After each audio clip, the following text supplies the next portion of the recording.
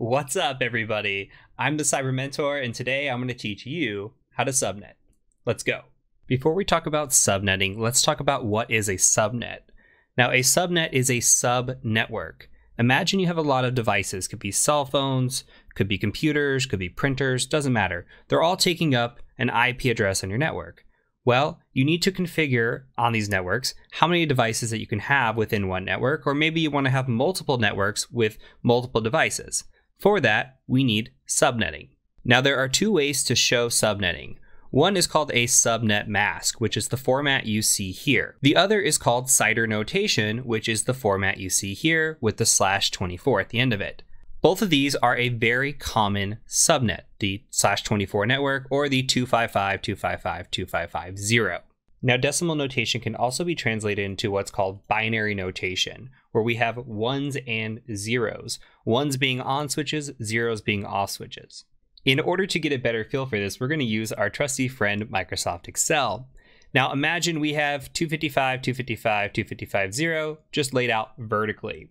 Now, we have 8 bits, okay? 8, 16, 24, 32, and each decimal that equals 255 here is comprised of these 8 bits, ones or zeros, on or off.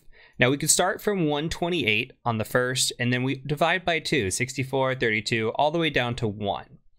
Now every time a 1 or an on switch is flipped on, we count that number. So if we had just 1 and 2 flipped on, we would count just those first two numbers. We can do that by just adding zeros here, and we see 128 plus 64 is 192.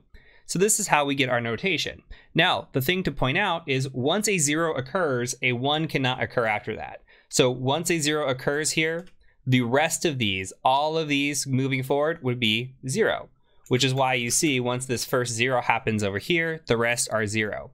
If we had a few zeros here, let's just count that up, we would have a notation that looks like this, 255, 255, 224, 0. And what would this be? This would actually be a /19 network. How do I know that?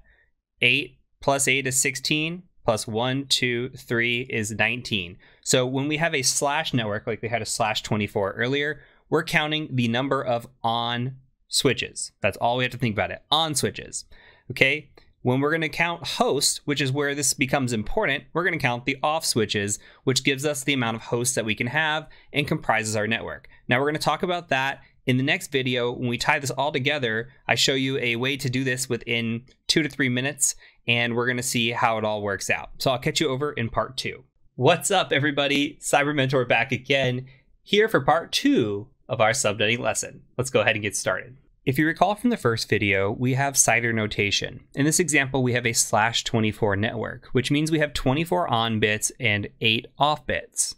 In order to find the number of hosts, we can set x equals to 2 to the off bit power. In this case, we have 8 as the off bit, so we have 2 to the 8th power, which is equal to 256.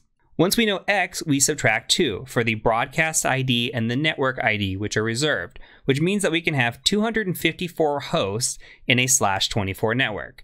Now let's make this a lot easier. Okay, here's my cheat sheet. I'm going to show you this in 2 minutes. Remember the 128 that we started with, divided by 2, 64, 32, all the way down. These were when our bits were on or off. And if all of our bits are on, they equal up to 255. So when you start out making your handwritten sheet, you start with 128, divide by 2, all the way down to 1. Then start with 128 again and add upward. So add 64 becomes 192. Add 32 becomes 224. Do that until you get 255.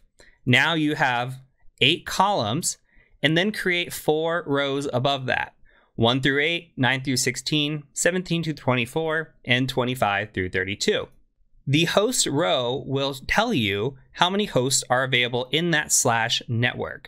So in this case, if we go up to 256, or /24, we see 256. If we go to /23, we see 512. All we're doing is doubling backwards. So we can go 512, 1024, 2048, and just write this out by hand doing quick mental math. The other part here is a subnet mask. Whatever column we end up in is where our subnet mask would be. So on a /21, for example, we say, hey, we know 255, 255. Now we have an X to fill in, and that X is going to be 248 because this is where the ones continuously add up.